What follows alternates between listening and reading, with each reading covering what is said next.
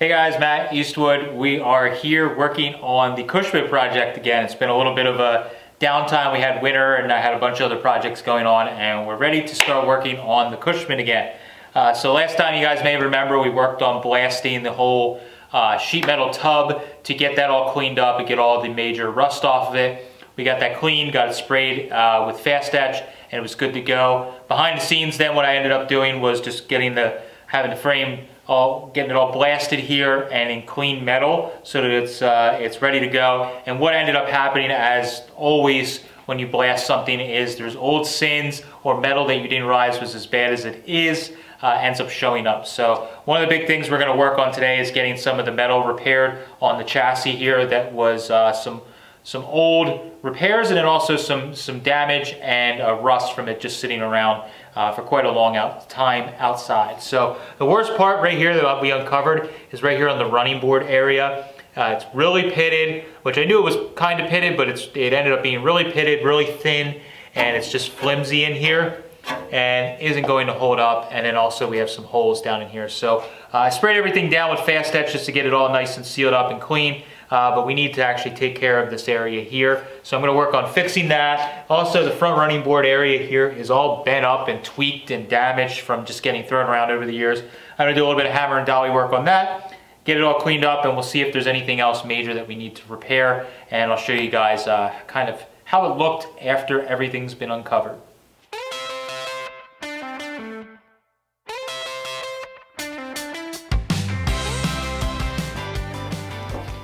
Alright, so first thing I want to do is get some of this metal here that's out of shape straightened up real quick before we start working on this rusted area. I just want to kind of get these pieces straightened out. Now this is a little bit thicker of steel. It's not like a 20 gauge. It's probably, I haven't measured it yet, but I think it's probably like a 16 gauge steel. So it's going to take a little bit more force, but it's the same no matter what.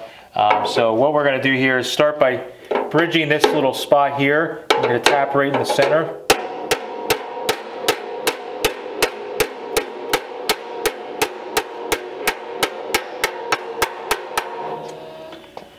And we can keep working our way across. So here, this is actually like this little high spot here. I'm going to work by pushing this low spot up and even it up, so we're hammering like a off dial.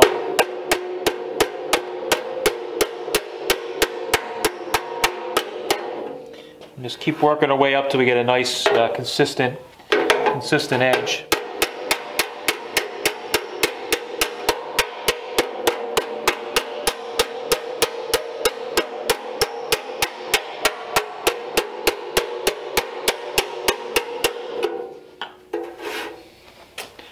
It's got most of the waves out there, but it is bent just a little bit up, so you can always just use a little bit of hand or some pliers or something. It doesn't matter as long as you can get it back into shape. But so keep giving that a little tug. It's actually, I think, a little bent, so we actually need to push up there and hammer down.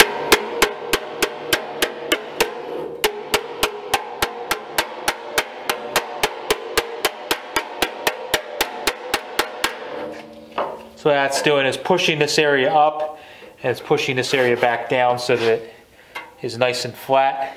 So we start by removing the major waffles in it, and then we can work on dialing everything in like that. So I'll work up into these other spots.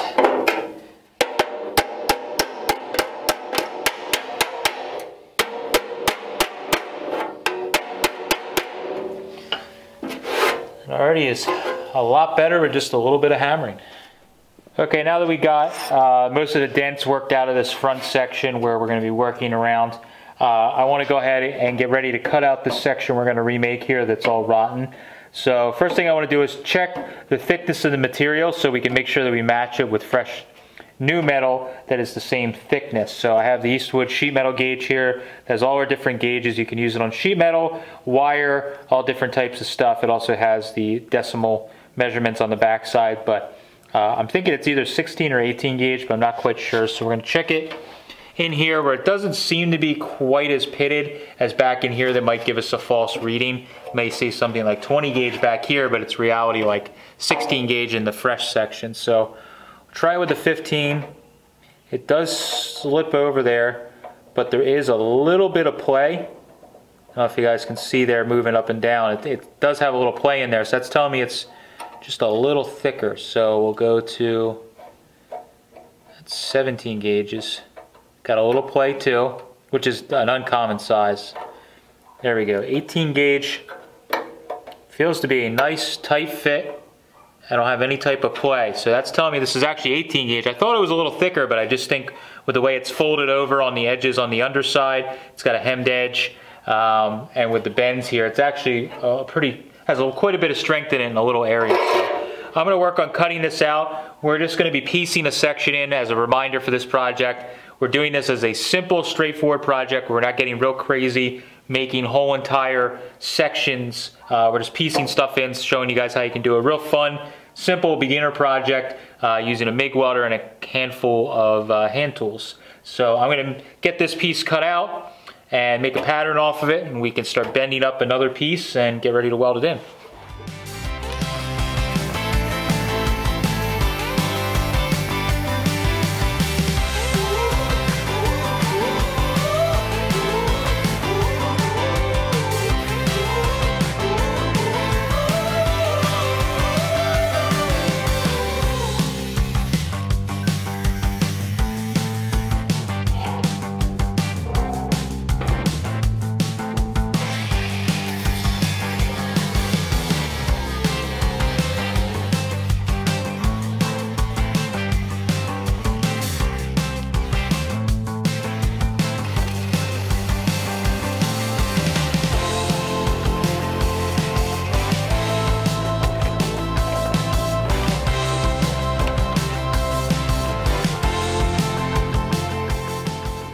Alright, so we got our piece cut off here, and it is kind of a mess, as you can see. You can see here what they did for strengthening. It was actually welded right along this edge here.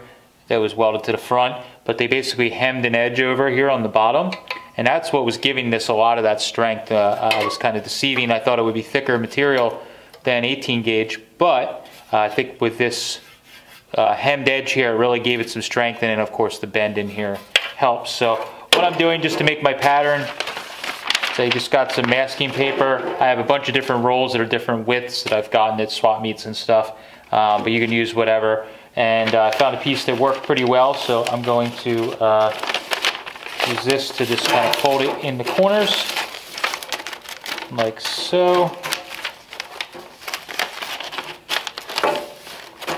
And it's probably going to be just wide enough here. Maybe if we sheet it down like that.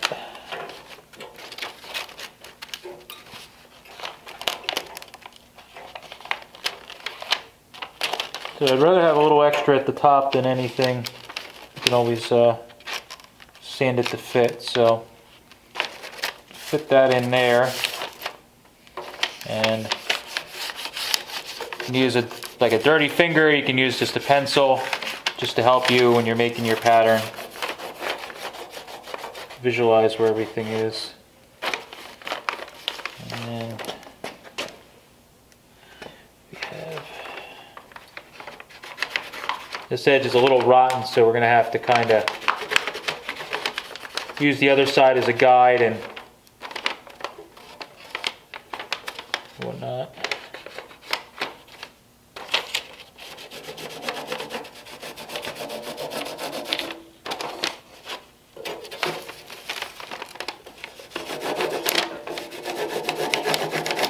So this will just help me with where our bends need to be and everything. We have some material left over for the hemmed edge there.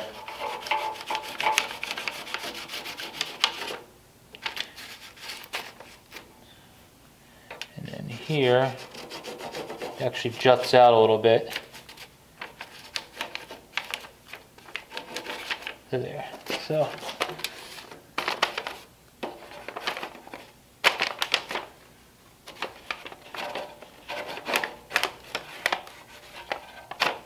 Alright, so I'll cut this out of paper and make sure that it fits half decent before we actually cut it out of the metal. But once I'm sure that this will work pretty good, then we can lay this flat and cut it out of the metal, and then transfer these lines over and start making up our piece. All right, so I got my piece all cut out, sanded, cleaned off all the metal. I was just using some extra drops that I had from building other panels since we're doing something small. So what I'm doing is I mounted the hem die set for the motorized bead roller. It's a 3-step process. Basically, no longer do I have to do the hemmed edge by hand with a homemade tool and a hammer and dolly. You can basically do it with this hem die set. So this is the step 1 of the die set here that we're going to put in. It actually has a little guide or lip on it that you can basically just run it through, and it's going to set a preset hemmed edge on there. So I'm going to run it through in this first step and a couple of passes, and that'll fold the edge over, and then we can go to the next step, and finally the third step where we're going to crush everything. So I'll show you guys how quick and easy you can do this. It takes a lot of actual hammer and dolly work out of the process, and something that's a little more smooth and controlled. Alright, so I got my bead roller set up here, and I actually turned this up quite a bit here. So for the first step, to make it, you're not trying to fold it in one shot. It's got this lower edge in here that you can, that actually forms it in, but you don't want to try and do it in one shot. It ends up getting a little funny when you do that. So we're going to be using the bottom side of the panel, so I have this marked here. So we're using the bottom side. We're going to run through on this edge, and I have my little adjustable neck work light here on the changeable work light system, so I can really see what's going on and make sure I keep everything seated. So I'll run this through probably a little more just to get the tip started, and I'm just pushing in just a little bit just to keep it on that guide here on the die. What that's going to do is start the tip, and you just keep light pressure in as you're feeding it through. Let the bead roller do the work. You don't need to push real hard. I like to go nice and slow on this first step just to make sure that I'm getting a nice tip, because this is the edge that you're going to see on the panel, that tip bent edge. So I'm not going to round the corner fully on this because the other one didn't have that. It just had a straight roll. So we just kind of rolled around there. So I started the tip. See, we just have a light tip on there. I'm going to go another full rotation, and we'll follow this along here like that, and you'll start to see it's going to start bending it up quite a bit more in the second pass here with one more crank of pressure on the bead roller. So just pushing it through like that. And again, I'm not going to follow the corner, I'm just going to let it right off the edge here. Alright, so we got our next pass. Alright, I went a little bit more aggressive, turned it down about a crank and a half, and now we can start feeding this through a little more, and you'll see the bend is going to really start coming around now on our hemmed edge. So again, I'm actually just holding with one hand here, keeping pressure in. Once you start the tip, it's a lot more simple.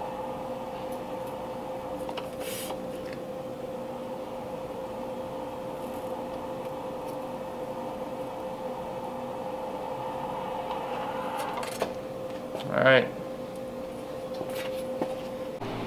Alright, so now we're on to step 2 here, and I got the dies all set up, and this die basically is going to push the material down into that tight groove there and get us over the 90 degrees.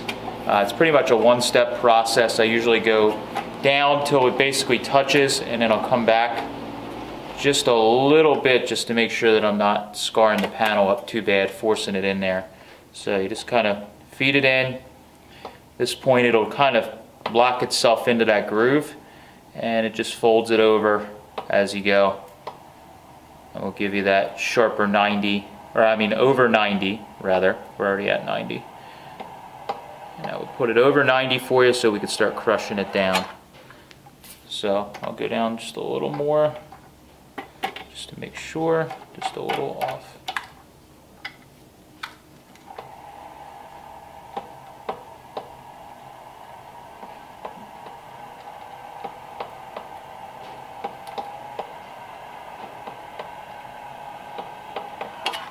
Go. Now we're just getting a little over 90 there, so that's helping us, so now we can start crushing it down.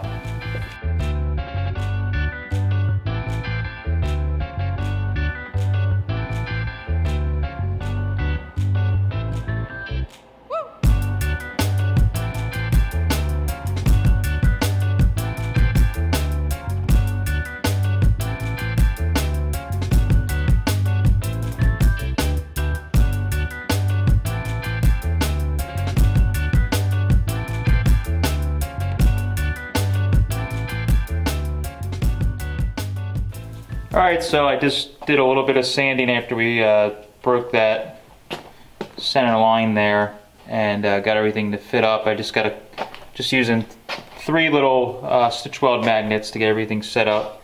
As you can see, I got one down there on the bottom, and it's fitting pretty good. I'm not too bothered by how everything's fitting up. Now I do have it, we just rough cut it in the beginning, as you guys may have noticed. But what I'm going to do now is I have it overlapping just a little bit because this is more of a straight edge, my patch panel, and I just have it laying over top in some spots where it's overlapping where the cut wasn't perfectly straight. So I'm going to take a scribe and just scribe a line that matches our patch panel, trim that out, and then it'll be a nice butt weld that we can fit in there, weld it in, and should be pretty good. And then we can clean it all up and call it good.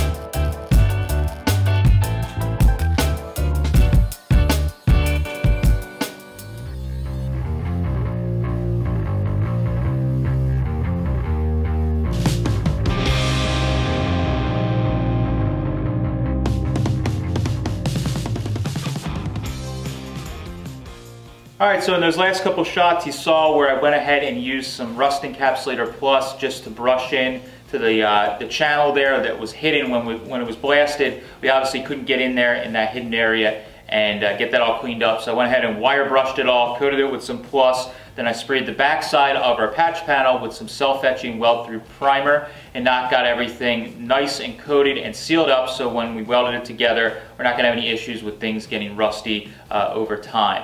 When I welded everything up, it went pretty darn smooth, and it was nice to have the blasted metal, the new metal, and good fit up, and it went pretty much as planned. In the front corner where the running board meets all these different sections, I ended up welding up that corner with that like 3-part corner. Welded that area up where it's normally like a visible seam because I think I want to smooth out both of them, and I didn't want to fill it with body filler or something later when we're smoothing things out, so I used some weld while I was in there to weld that up. I roughly blended it all in, and when we go to start doing our final bodywork stage, I'll blend it a little nicer. We'll put a smear of body filler in there and it'll just look really awesome when it's done. So that's my quick update on the Cushman project. Yes, it still exists. I didn't give up on it, just took a little break over the winter, and now we're back on this project. So now that I got pretty much all the major rust taken care of on it, we can kind of get into some of the more fun stuff like doing custom work to it, getting the drivetrain all finished out, getting brackets welded on, and all that stuff. I think I'm going to put